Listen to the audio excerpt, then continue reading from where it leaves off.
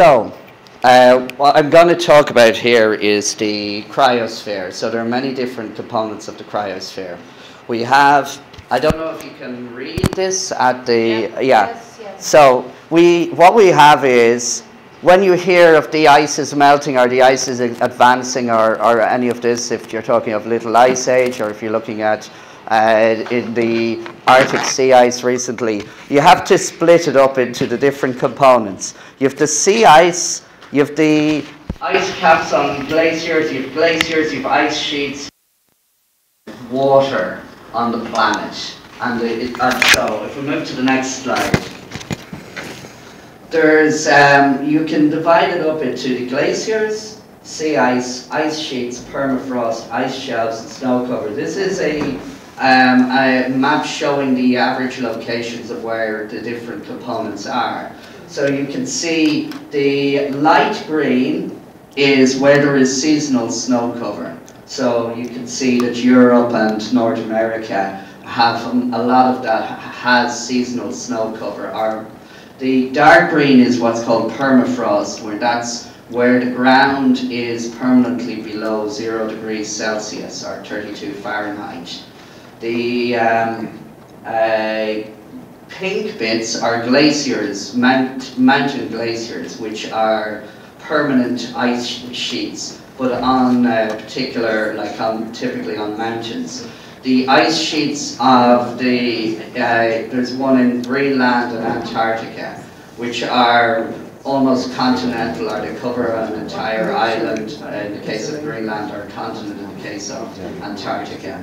So, if you move on to the next slide. Most of you familiar with the UN IPCC? Yeah, so it's the Intergovernmental Panel on Climate Change, and so a lot of people rely upon this for, in the scientific community, for their understanding of what's happening in the climate. So what we're finding is that when the trends of the IPCC, when the trends are imply that the ice is melting dramatically, the IPCC is very good at reporting that quite accurately. But we should be looking at all of the evidence for and against if you were to be scientifically rigorous. So in this short presentation, I'm going to look at what we do know about the cryosphere, not just the one. Yeah, no. Yeah. Good. Yeah. So next slide. This is based on 3 papers that we have published in the peer-reviewed literature.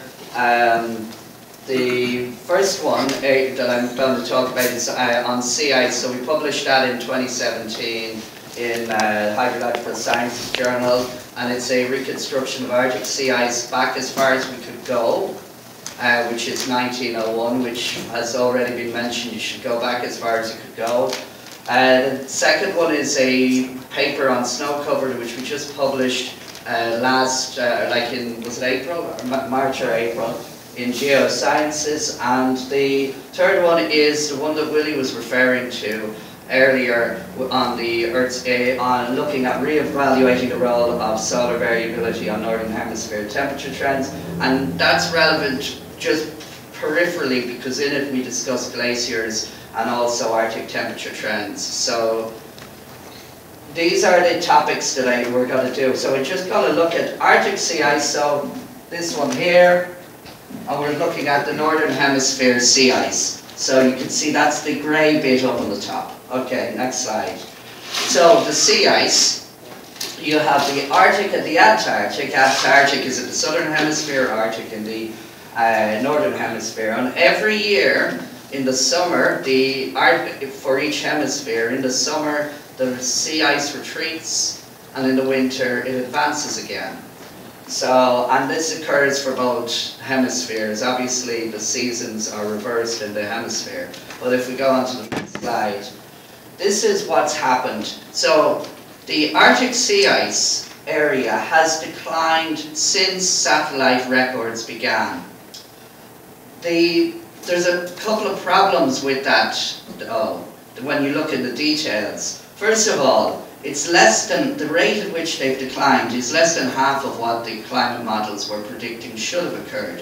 So these are the bottom graph is what's called hindcast. So the computer models, they go back in time and they say, if we go in towards present day, what would we expect to have occurred for the Arctic? And this is what they find should have occurred. It should have been a decline of 53,000 kilometers squared per year. The actual linear trend was minus 23,000 kilometers per square year. But also, if you look, it's a lot more up and down than the model predictions should have been. And that's just one point, but the other point is that the records only began in 1978, and coincidentally that happened to mark the end of about 30 years of Arctic cooling. So we need to look at it in the context of longer periods, as one of the questions was earlier. And here's an inconvenient truth. The Antarctic sea ice, the long-term trend has actually been a general increase of plus 10,000 kilometers squared per year. This is dating up to now. There's a little drop in the last couple of years, but the long-term trend has been upward. And again, the hindcasts have said that it should have been declining at minus 25,000 kilometers squared per year. So, okay, so that's an inconvenient result. We'll move, so let's ignore it for the rest of this talk. The Arctic, what happened in the pre-satellite era? There are some measurements that have been made from explorers going out on ships, from aerial reconnaissance, and from different measurements in icebreaker ships and different things like that. The IPCC decided, they used a particular data set constructed from this, which is the Walsh and Chapman data set. So the Walsh and Chapman data set, you see the red bit on the far right, that's the satellite estimate that we had. And they stitched onto it this blue, almost flat line going all the way back to 1870. And they, if you were comparing apples to apples, then you would say, wow, this is a really incredibly dramatic decline post-1970. And that's what the IPCC implied. But let's look at the Walsh and Chapman if we look onto the next slide. There is a problem with the Walsh and Chapman. And we discuss it in more details in the paper, the Hydrological Sciences Journal paper. But this is just one of the key points. To estimate the past pre-satellite era, one of their main data sets were these maps that were done by the Danish Meteorological Institute. They were issued every month. They would issue this map of their supposed sea ice extent. And so the bits that are in white are supposed sea ice. The bits in red are derived from actual observations. See these bits here? Most of the area didn't have any actual observations, so they were just guessing. And in particular, if you notice, 1952 was at the height of the Cold War. So the Europeans and the Americans were not getting, the Danish were not getting access to the Russian data. So they just had to guess what was happening. And so if you were at the Danish Meteorological Institute, you said, well, what do we tell our seafarers going out there? We'll say, there's probably ice. Don't assume it's ice-free, because there might be ice.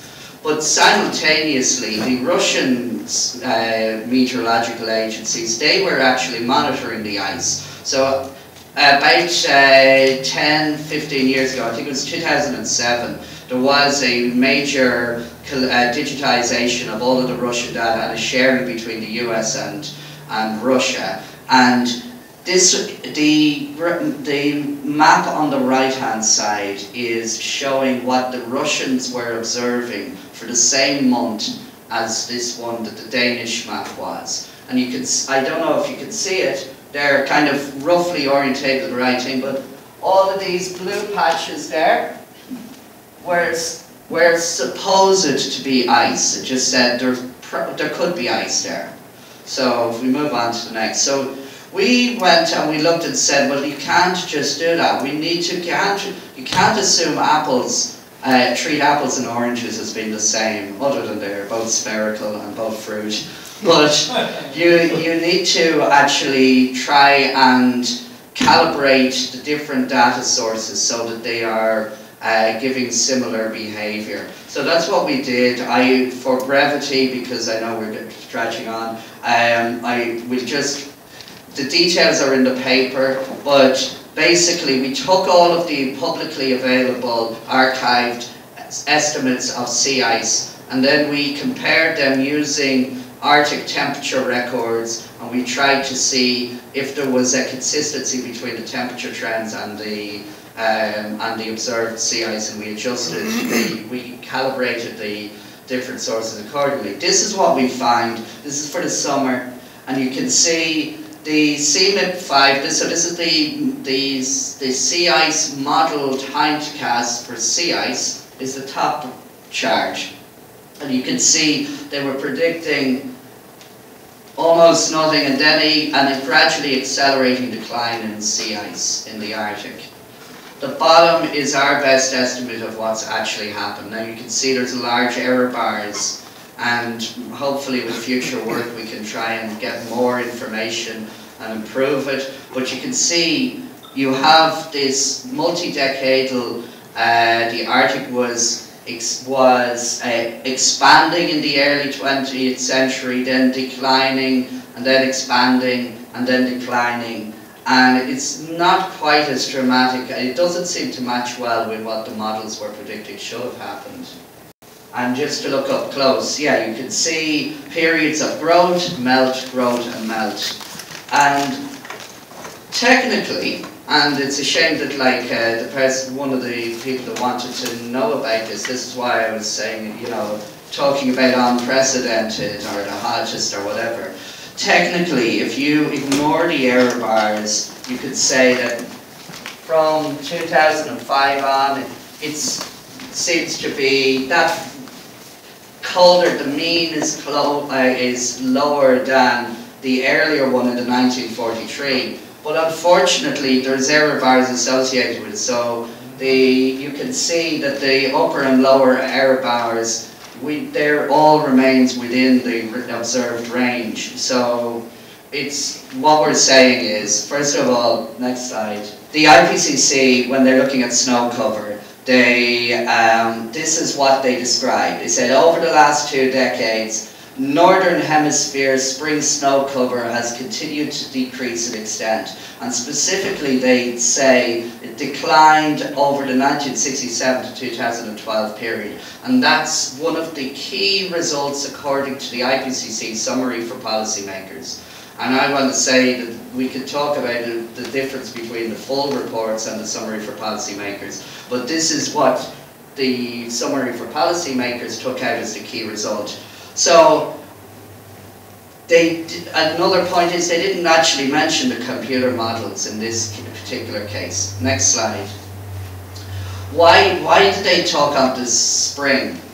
Well, what about winter and fall? Well, the top graphs show the winter and fall observed snow cover trends for the entire Northern Hemisphere.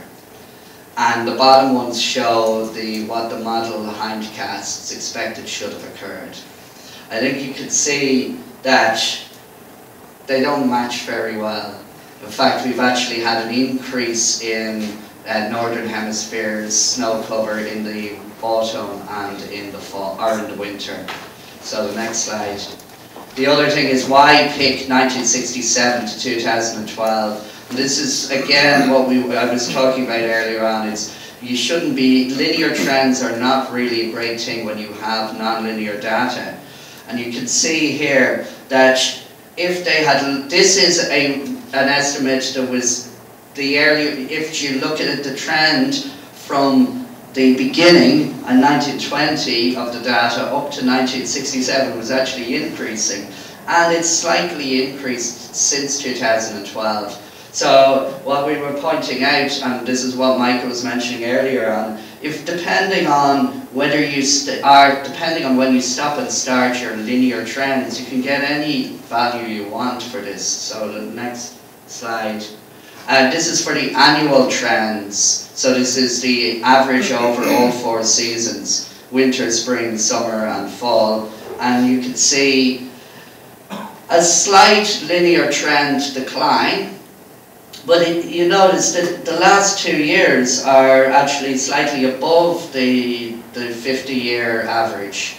And the climate models expected that it should have been a continuous decline from CO2-induced global warming, and that the snow should be disappearing, but it's not. I'm thinking, because this is a much longer one, that I'll finish this presentation now if we move on to the next. So any questions on the cryosphere? Especially here in hot, arid California. Yeah. Are glaciers melting? Can you explain that? So here's the problem.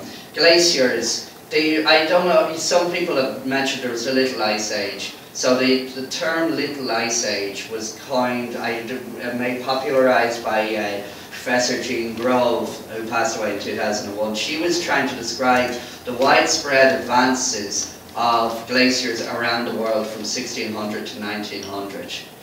And so it was well documented that the glaciers were advancing for the last 300 years. Many glaciers have retreated since 1900. As you mentioned, there are some that are advancing, some that have remained static. When you average over all of them, they seem to have been retreating. But the problem is, if you look at, these are the total number of glaciers that we have glacier length records for. And you can see that the black is from the Alps. The red is, or blue is for the southern hemisphere, and the red is for the other regions, or the total of them all. So we have like a very limited amount of data, especially as we go further back. Almost no glaciers go back. Most of them start in the 1900s and in the 1960s. So we are dealing with very limited data. The few glacier records that we have that go back to the 1600s suggest that we had a period of glacial advance for several hundred years, and then around 1900 it switched to periods of glacial retreat. So we're talking of centennial scale trends. So maybe if you look at the next slide. Oh yeah, so you've seen this one. This was the one that Willie was showing. Oh, that one. Yeah, this one is okay. So just to show this. This is just to show another example of what Willie was saying. When we looked at this Northern Hemisphere rural composite, we compared it to whatever different data sets we could find, and one of them is the estimates of temperatures derived using these glacial length records. And you can see the yellow is for the Northern Hemisphere. You can see they're saying the temperatures increased up to 1940s, then decreased, and then increased again. I think because of so much controversy, since the chart itself I just pointed out, that was the fight among those guys. They were saying that we were lying and all those things. They were just arguing for those tiny little portions of the data. I mean, it's just crazy like hell. I think maybe... Yeah. Yeah. So, questions on that, on this? Yeah. I remember reading that because of the shrinking of the northern polar ice cap, that there would be massive opening of commercial shipping lanes. Yeah. And I felt that, how do you get any better evidence than that? But I think it was a myopic, they just looked at a short period and then extrapolated it out. Yeah. So is there any shipping lanes opening that are... No, I will say that if you actually look at, we went and studied trying to find old records, you actually can find that a multi-decadal things in the sea ice. For instance, you could go back to people like like Admiral Franklin in the 1840s, who went and he reached, I think it was Prince Charles's Island in the Canadian archipelago, and then he got frozen there, and it died. You know, the whole crew seemed to have died tragically, and then the next several years after that, nobody could get as far as he was doing. So it was a big reward to try and find the crew of Franklin, and they eventually found in a few years ago they were able to get to the place where the second of Franklin's one. They managed to get the boat of the two ships. Only the second one they only got a few years ago. So we have these dynamics. There's another thing of there was a Russian tax collector, Semyon Desnev, I don't know if I'm pronouncing it correctly, but in the 1640s he used to go to try and get a shortcut. He was up at Siberia, and so he said, oh, it might be quicker if I go from this up above Siberia all the way around the Bering Straits and get to the other side of Russia that way. And he failed in his first year. The next year he succeeded. And if you were to look at the path that he took and compared it to the 1978 Arctic sea ice extent, he'd never have made it. I think he would have had to go up to I think we estimated it was something like probably 2005 in order for him, Semyon Desnev, to reproduce the journey he did in 1640. So we were having a lot of dynamic back and forth. Any other questions on the glaciers and cryosphere, or should we move on to the next talk? That's it.